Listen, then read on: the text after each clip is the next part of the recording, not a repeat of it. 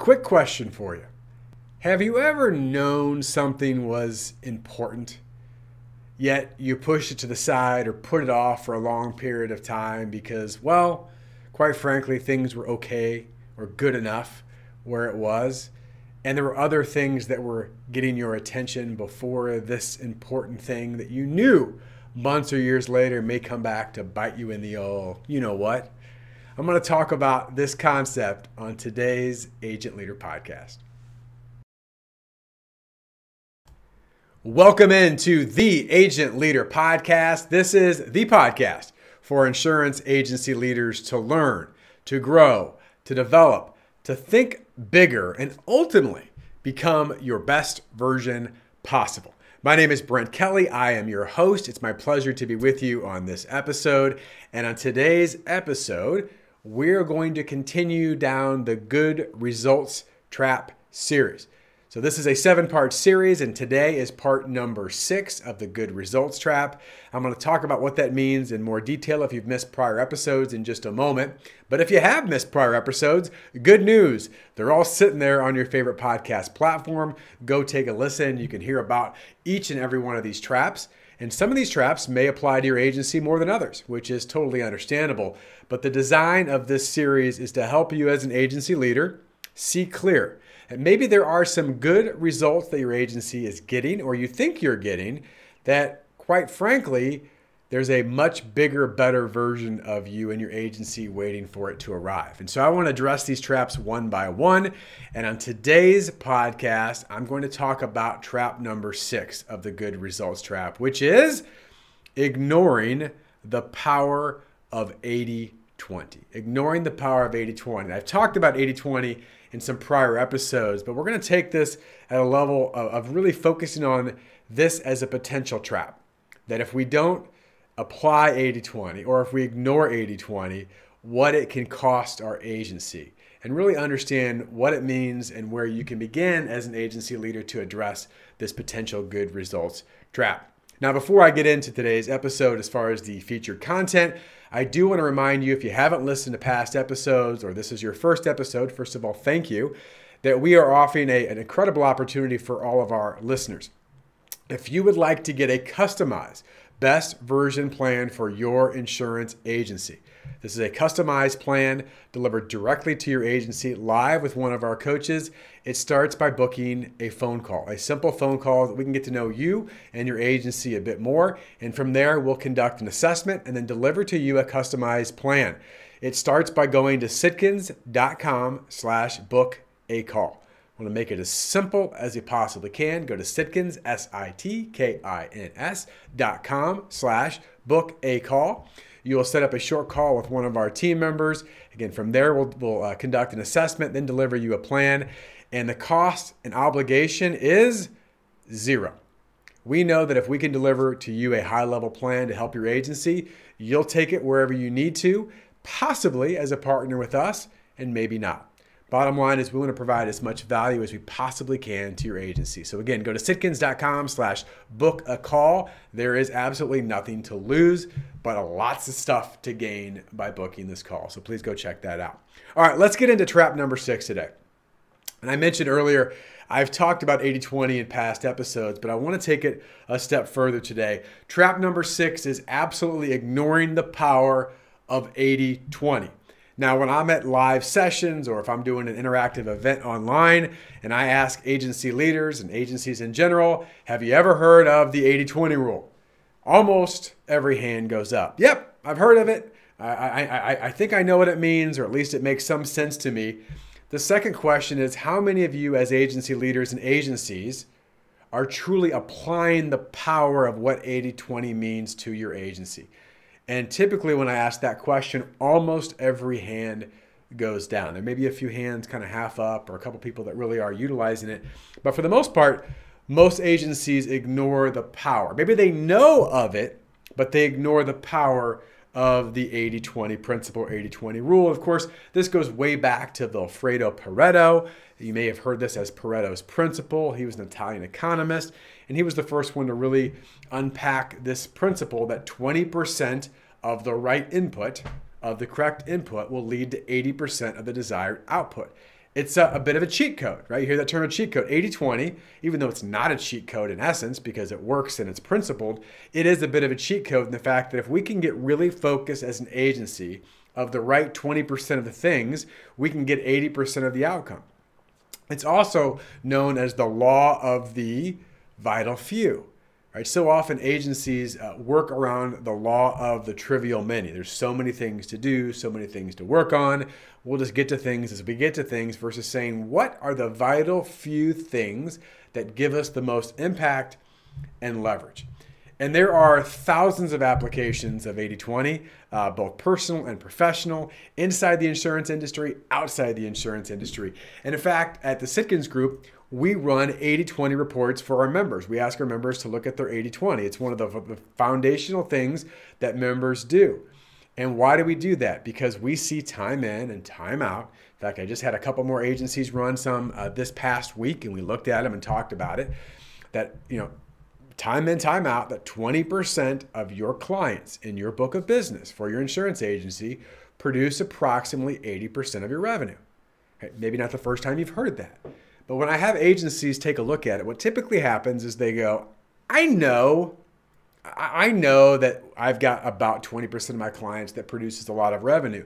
But when they actually look at it, they take a look and they, with their own eyes, go, oh, what are we doing?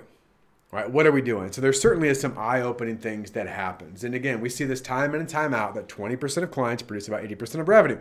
So here's what I want to get to today. Knowing that is a fact, and we're going to have some other areas I'm going to discuss around carriers today as well, is that what happens when we ignore this basic but super important principle of 80-20? What happens?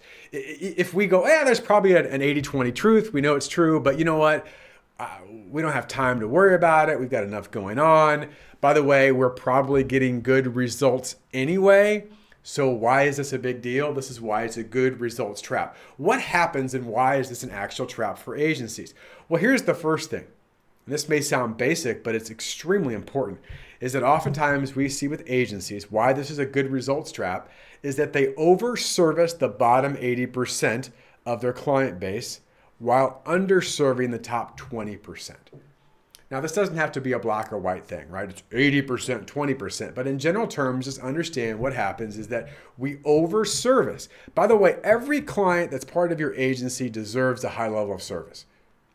100% true.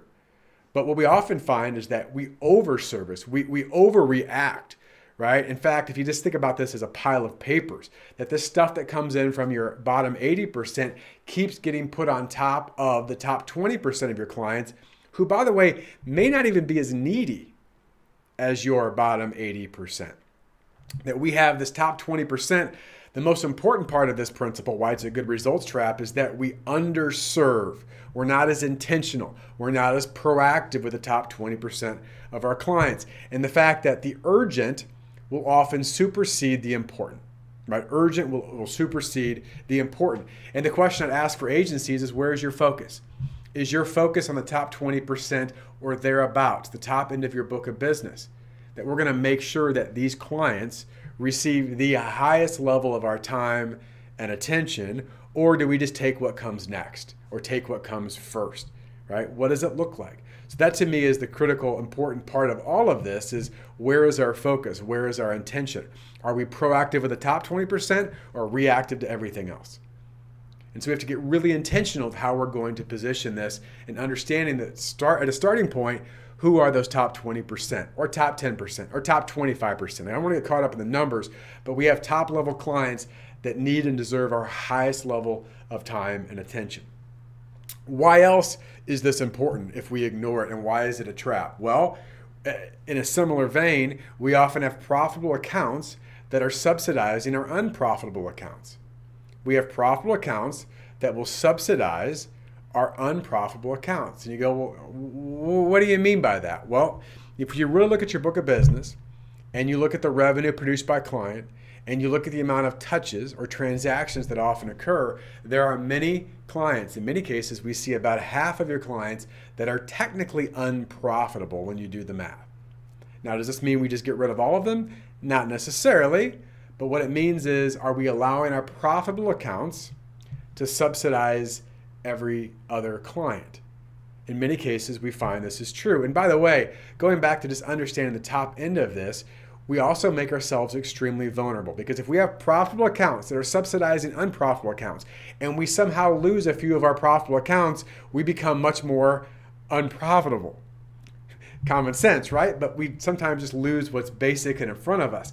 So when you look at the 80-20 principle, just from a numerical standpoint, the top 5%, so just take it a step further, not the top 20% that often produces 80% of revenue, but the top 5% of a book of business, and this is of an agency, of a department, and oftentimes of an individual producer. The top 5% of clients produces half, 50% of the revenue. That's a big deal. Like, oh yeah, we know we have, or I know I have some large clients. But again, how intentional are we being with this profitable account that may be subsidizing the rest of our book of business? Are you okay with losing half of your top 5% or 25% of revenue? Probably not.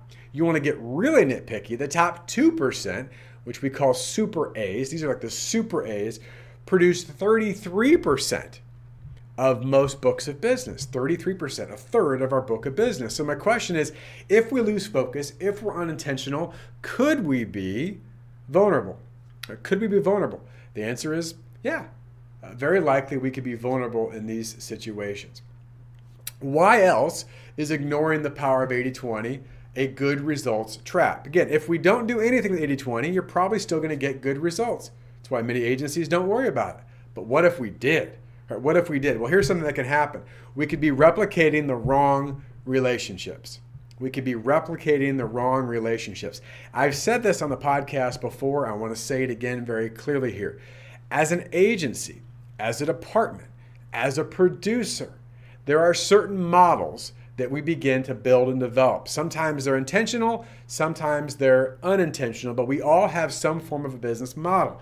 So here's something I want you to hear me say. You are going to replicate something in your agency or replicate something in your book. What do you want to replicate? If we don't get focus and control of replicating the right relationships, we're going to replicate ending all relationships. And quite frankly, you can't afford to do that, both from money and time. Right? There's a problem of capacity in many, many agencies. I've had Roger Sitkins, our CEO, on this podcast talking about sales and service capacity.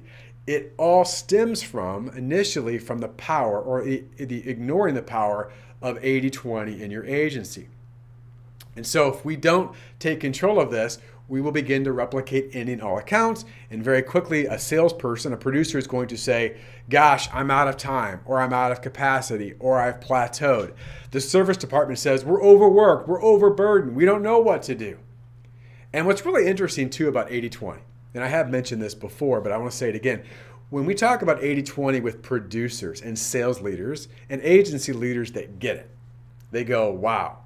What I'm really hearing here, and I really understand, is that if we apply this to our agency, even though we're getting good results now, we're going to replicate the right relationships and make more money with less clients moving forward. Yes. The answer is yes. And so that makes sense. The other part of it is that you think, gosh, for service teams, what are they going to think about 80-20? If I was an account manager, an account executive, or service team leader, what are my views on 80-20? Because maybe I'm not as worried about the revenue or the profit so much. But here's what account managers hear loud and clear. There are certain clients and types of clients, demographics and psychographics of clients that we love to work with. We love it. We enjoy the relationship. We enjoy the conversations. We enjoy that we're a true risk advisor and a provider of resources and tools beyond prices and quotes and transactions. We enjoy those conversations. There are many others that we do not want to pick up the phone or return the call, or the emails, or the non-pays, or the cancellations, or the frustrations, or the pain in the butt clients. You know who I'm talking about. And when we replicate the wrong relationships, not only are we limiting ourselves in terms of revenue and growth and profitability, but we're frustrating the heck out of our service teams. In fact, I've seen producers before. I've heard producers say this. Well, you know what? I mean, I wrote the account. It's not a great account, but it doesn't require a lot of work for me. So I like to keep the commission and not do much. I'm sure you do. I'm sure you do. I said this on a call with one of our a potential agency members the other day that, for a producer, this is not an annuity. You don't write an account in 2019, never touch it again, and think you get paid a commission every year. It's not how it's supposed to work, although in some agencies that is how it works. And then we wonder why our service team is overworked and our sales team is plateaued and not doing much. Because we're not a results culture. Side note, separate podcast, okay? But there's an important thing to think about on this from the 80-20. When we replicate the wrong relationships, we plateau or stagnate our sales team, and we frustrate and overwork our service team. It's not a good model to replicate. Right? It's not a good model to replicate. It's also interesting, too, when we're not focused on it. When we do focus on writing the right things and replicating our top accounts, right? I tell producers, if you've written a large account or a nice account, there's more like them. Replicate that model, replicate that idea, replicate that system, replicate that type of business, that type of individual, whatever it is that you write. Focus on that. And sometimes I'll hear a producer go, I did write a nice account, or I've written a couple of nice accounts. It was kind of easy. I wrote this nice, it could be any type of business, right? For example, I wrote this nice business account. I had a really good referral in from a center of influence. We had a nice conversation. I was able to uncover some of the pains they were dealing with. I put together a proposal for them. We ended up securing the account, whether it was through an AOR, BOR, or a new piece of business through the market, whatever it is. I wrote the business. It's great. It was pretty easy. I probably got lucky. That's the wrong mindset. Right? In fact, Roger Sitkin says this all the time, right? Easy times 5. Do that 5 more times. It can be done versus I did this thing. It was really profitable. In fact, it was kind of easy and it's a really nice account and it's a really good relationship. So let me go back to replicate all the quotes and transactions and stupid stuff I've done before.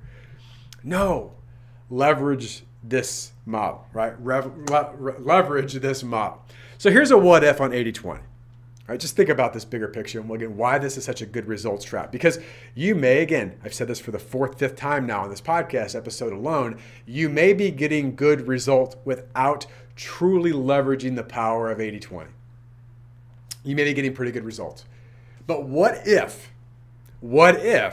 you got really focused, unpacked the power of 80-20 and said, okay, on our top level clients, whether it's a top 10%, 15%, 20%, 25%, whatever it is, the upper echelon of our clients, we turned that into a business model and we did 3 things. We made sure with our best clients, they were full-time clients, meaning they were rounded out. That we wrote every line of business that we could and should. That we didn't forget about it. We didn't take it for granted. By the way, I've done a previous podcast in the Good Results Trap about part-time clients. Go back and take a listen. I go deeper in that. But what if we did that using the power of 80-20? What if we had a true continuation strategy, not a simple renewal strategy? What's the difference? We believe that you should continue relationships, not renew accounts. Every agency renews accounts. The best agencies get focused on continuing relationships starting on day 1. Defining the expectations, documenting expectations, delivering expectations to do what? Make that renewal thing, make the renewal a non or at least a less of an event. Right, so what if we used 80-20 to round out? What if you use 80-20 to get focused, to have a true continuation process to continue accounts, continue relationships? And then here's the big one. You've heard us talk about this before. What if we replicated the best relationships through a referral strategy? That we identified future ideal clients based on what we've learned from 80-20, based on the type of clients we want to write. And we earned and asked for referrals from our best clients. Yeah, but that makes sense. That's too easy. In fact, we'll close too many accounts. Yes, you will. Right? I'll say it again. If you don't do any of those, you can still get good results. But if you want to escape or break free from the good results trap and get results that you've never thought possible, while at the same time gaining more freedom and capacity in your agency, it's a pretty good process to follow. I would even say it's an amazing process to follow. All right, so that's the client aspect of 80-20. I do want to take a few minutes and touch on the carrier relationships. And we haven't talked too much about this, but it's super important, the carrier relationships. Just like the 80-20 with clients, we often see that agencies have too many carriers that have too low a premium or revenue per carrier. You're spread too thin. Now, this is where the argument comes in that, yeah, but we needed that one carrier for that one time for the one thing. Maybe.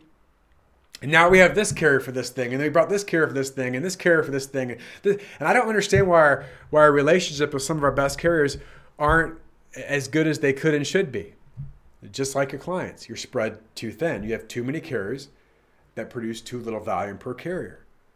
Right? And the same philosophy is true. If you do a carrier report on 80/20, look at all your carriers, right? All the carriers you work with right now. And if you look through the top 20% of your carriers, probably produce about 80% of the results for your agency, right? What does that cause? Well, outside of lower relationships, it causes less money in terms of contingency income. Here's the great thing about contingency income. And if you're listening to me, you probably have received that. It's a good part. It's a good income. Right? It's 100% profitable. It is, right? But we don't leverage it or maximize it because, again, we're spread too thin. So you want to maximize your contingency income by doing more with the best versus having too many carriers that you do too little with. It's a pretty simple, straightforward process. But I would ask you and challenge you to look at ignoring the power of 80/20 also causes you to ignore the power of your carrier relationships and potential contingency income. By the way, one of the things that I'll hear with agencies in terms of the clients and in terms of the carriers is this. Yeah, but what about that one client? Or what about that one carrier? Or what about that one thing? What about that one time the small client grew to a big client? What about that one time that one carrier that we had, that one account, we grew up into more accounts? These things can be true. But I would challenge you in terms of a business model. And this is hard for any of us because every opportunity seems like it's a great opportunity, doesn't it? Oh, another opportunity here, another opportunity here. Oh, here's another opportunity. Here's a client opportunity. Here's a carrier opportunity. Here's another thing we can do. And by the way, I get this because this is hard for me as an entrepreneur and a leader as well. But sometimes the opportunities were presented to us are often the things that are holding us back from that best version possible.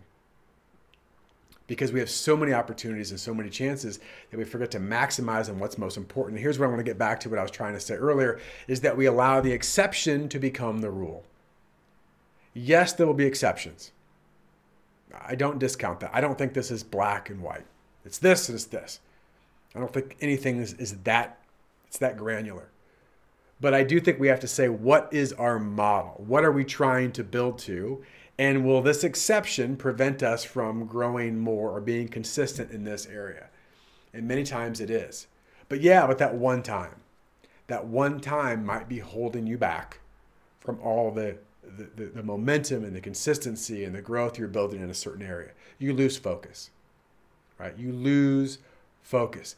What I love about 80/20, beyond all of the math and the things that I've talked about in this episode and others, but what I love about 80/20 is it helps agencies provide clarity on what's most important. Clarity on what's most important. I hope you hear that from this episode loud and clear today, because it is a true good results trap. It is a true good results trap. Last thing I'll share again, I mentioned at the beginning. If you're an agency looking to take that next level, maybe you're an agency that you're looking for a kick in the butt. Maybe you're an agency that's looking for more clarity. Maybe you're an agency that's doing really, really well, but you know there's a better level, a bigger level of you waiting for you to arrive. We will present to you at the Sitkins Group a best version possible plan, and it starts with a phone call. Starts with a phone call. No obligation, no cost. We're not going to twist your arm. We want to get to know you and to be able to deliver value to you so that you can make a decision of what's most important and what you want to do next. And it starts by going to sitkins.com/book a call. Go to sitkins.com/book a call. We'll set up our initial call. If qualified, we'll conduct an assessment. And by the way, most agencies will qualify. We just want to get to know you more. And then we will create and deliver for you a customized proposal based on key areas for your agency. It'll help you see clear and see bigger than you're thinking right now. Right? So we're excited and honored to be able to do that for agencies, independent insurance agencies across the country. So appreciate you listening to today's podcast. We have one more trap to go through. One more final trap. It may be my favorite, but I don't want to give away all the details quite yet. So stay tuned, subscribe, leave a review. We appreciate you being a listener of the Agent Leader Podcast. And with that, I wish you and your agency all the best in your success. Thanks so much for listening.